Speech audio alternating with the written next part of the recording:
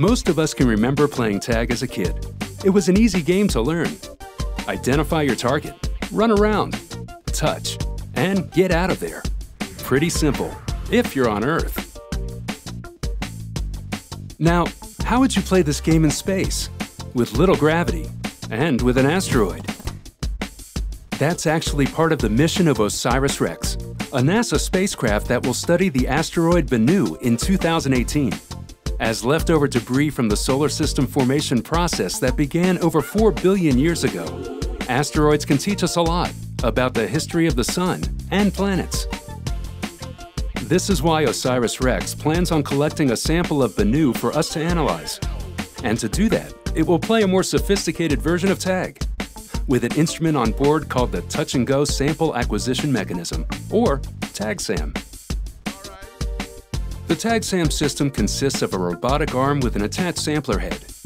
Think of this as the spacecraft's arm and hand.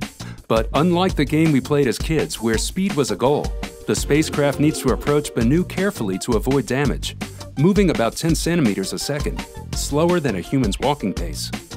When TAGSAM touches the surface of Bennu, it will release a burst of nitrogen gas, causing loose rocks and soil to be stirred up and directed into a collector on the sampler head.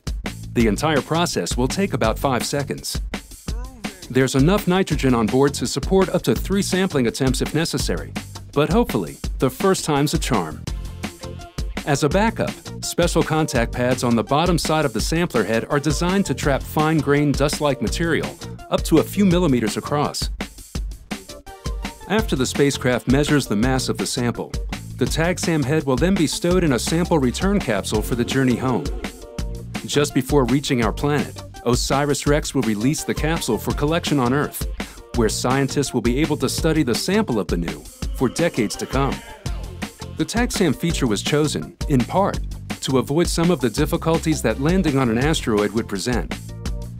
Since the gravitational force at the surface of Bennu is only a fraction of what we experience on Earth, an astronaut trying to dig with a shovel there could easily wind up launching himself into space. OSIRIS-REx would have the same challenge.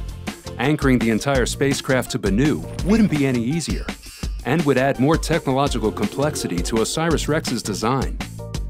Plus, the asteroid's surface is hot, and extended exposure could cause instruments on the spacecraft to overheat. So, playing tag with Bennu is actually one of the simplest and safest ways to get a sample. It's not child's play, but when scientists considered their options, they said, TAGSAM, you're it.